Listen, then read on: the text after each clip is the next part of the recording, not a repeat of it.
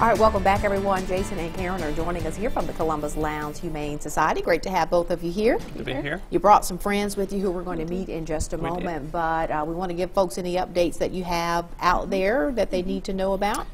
Just everything's going pretty good. Got plenty of animals to adopt at the shelter. I just want to point out we do have a low-cost spay neuter program. It's $35 for cats, $45 for dogs. Saying that, cats usually we'll take in 50 to 75 cats throughout the winter, but when April hits, it's 250 plus cats a month, and that's primarily kittens. So if you have a cat that's not spayed, now's the time to do it if you want to take advantage of our program, because if you can get them in now and get them taken care of, because when springtime rolls around, you're going to have a whole lot of kittens coming in. All right, that's good advice then. I understand during the Christmas season you had quite a bit of adoptions, which is a good thing, but you still have many more that need good homes. Right. There's never enough homes, you know.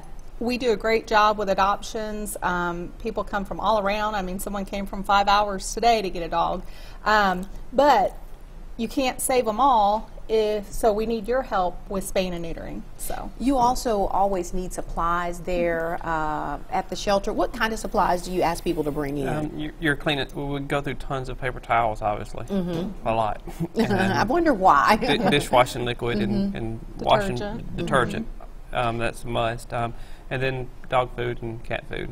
We try to stick with the pedigree and Purina brands because we don't want to upset their stomach. Right. So and cat litter. Cat litter. Always cat litter. Karen, a lot of people like to come and actually volunteer their services there. What sort of things do you have people volunteers doing? We love for volunteers to come help on-site and off-site for our adoption drives and everything. Our biggest need, though, would be foster homes. If someone's interested in taking a sweet little, like this one right here is very shy, you know, someone could take it home for a couple weeks, foster it, help it come out of its shell a little bit, something like that. We really need foster homes. Really? Okay. And do you have any special requirements for foster homes? There's a form to fill out. We just require vetting, be current on your current pets. Okay, well, let's see who Karen and Jason have brought today that are up for adoption at the Humane Society. First is, who's this little guy? This is little John. He is 3 years old. He's a Chihuahua Terrier mix. His owner moved away and was unable to take him. He needs a quiet, calm home. He is very shy, but so sweet once he gets to know you. All right, and he's been very shy here this morning.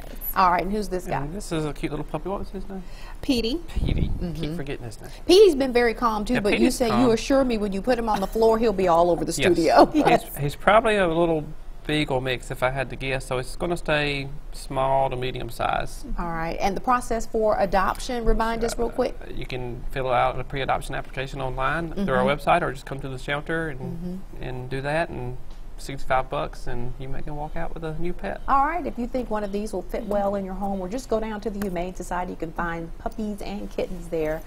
Thank you both for being here. We appreciate it as always. There's a number on your screen, 327-3107. Stay with us. We'll be right back.